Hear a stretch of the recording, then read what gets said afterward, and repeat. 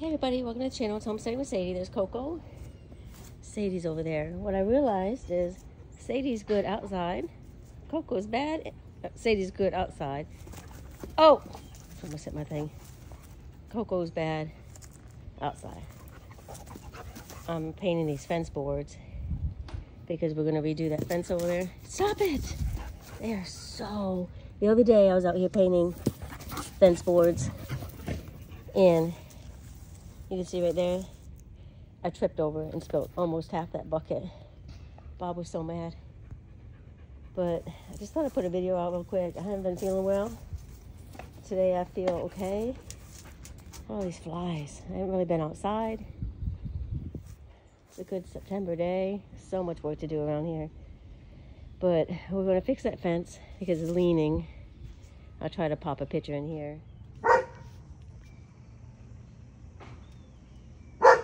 I don't know if you can tell how it's leaning. Coco, stop. Coco, come here. Coco. So, but you can see that the fence boards are just a mess. I guess you can kind of tell here. See, this is the new one, and then this is the old one. So Bob's been out here. Guess he dug up that.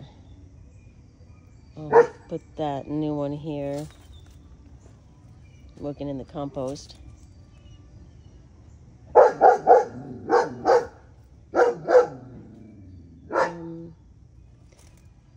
Anyway, yeah, you can see how much is leaning. Stop it, Coco, Coco, Coco, Coco, Coco. So yeah, we need to fix all this. I think we're going to stop at the shed here because the neighbor's on the other side.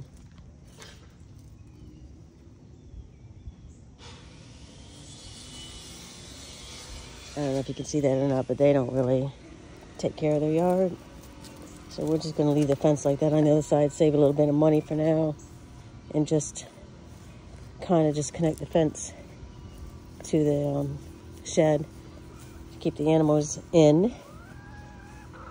And we're going to take the old fence boards, the ones we take off of there that are actually still good, we're going to fix behind there, but we're not going to take the time to restain and put new boards up. And every time I'm out here I see so much stuff that needs to get done.